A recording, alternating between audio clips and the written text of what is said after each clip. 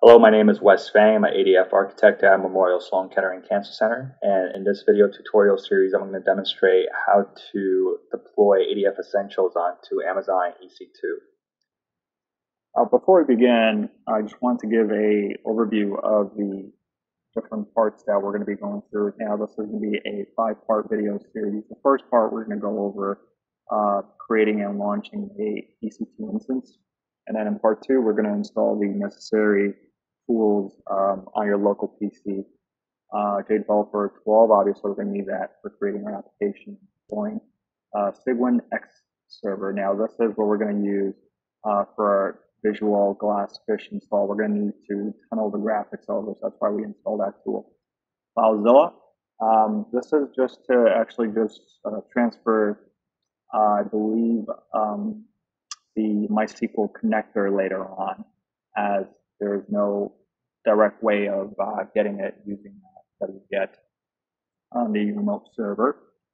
Obviously, PuTTY, because we need to paste into the remote server. And then also I'm going to show you guys how to configure the private key for both PuTTY and FileZilla in order to do SSH and secure file transfer. In part 3 of this video, we are going to install the remote software. So this is going to be installed on the EC2 instance. So XCloth is required for the graphics tunneling. We're going to be also installing JDK 7, update 45, Glassfish 3, ADF Essentials, MySQL 5.5, and finally we are going to config a JNDI data source.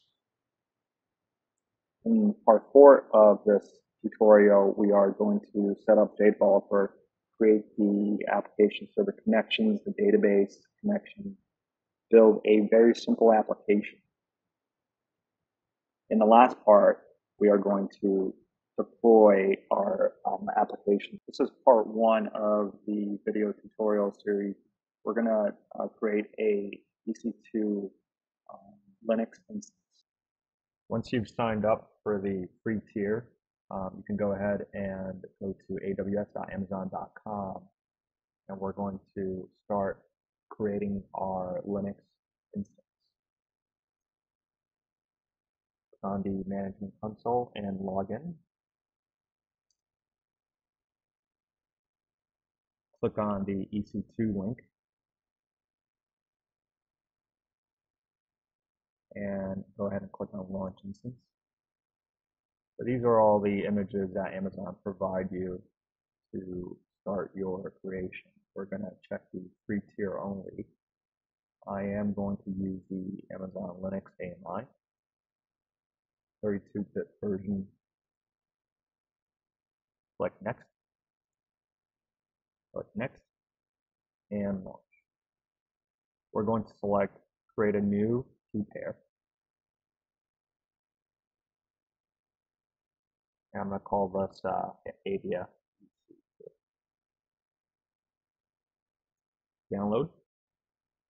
And we're going to save that and use it later. Click launch instance. So it'll take a minute or two to create.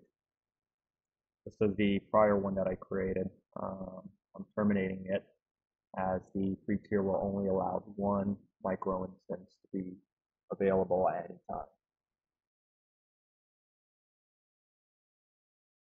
I forgot to give it a name when I wanted to create the instance, so I can give it now. We're going to call it ADF EC2